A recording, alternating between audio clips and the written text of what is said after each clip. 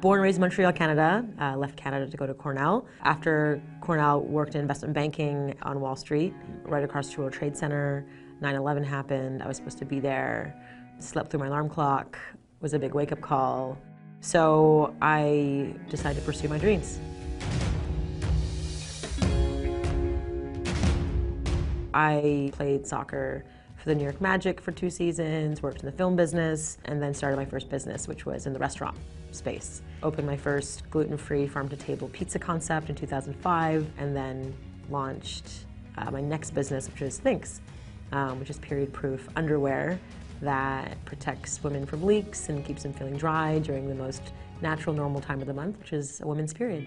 In a $15 billion category, there have only been 3 major innovations in the entire 20th century: tampons, pads, and menstrual cups. So really there was a huge opportunity to disrupt a category that sorely needed disrupting and at the same time break the taboo. And now it's between last year and this year, we've increased our revenue by 20x. We've had over 1 billion impressions internationally, and it's really on the move. How crazy that people aren't talking about this, that it's taboo. And that the word taboo stems from the Polynesian root word tapua, and tapua means menstruation, which means taboo means menstruation. Like, how do we not know any of these things? So the way we really think about breaking the period taboo is by making it an accessible conversation, making it artful, making it creative. Every touch point of our brand has to be considered because we are in a sensitive space and we are changing culture, we are breaking taboo and changing habits.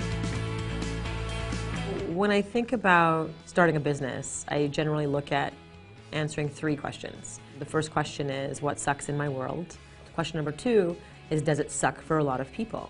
The third question is, can I be passionate about this issue, cause, or community for a really long time? Which I think is the most important question. If all 3 of those questions, check out, then there's an opportunity. It takes 10 years to be an overnight success. So one of the things I always say is, it's so important to take an action every single day.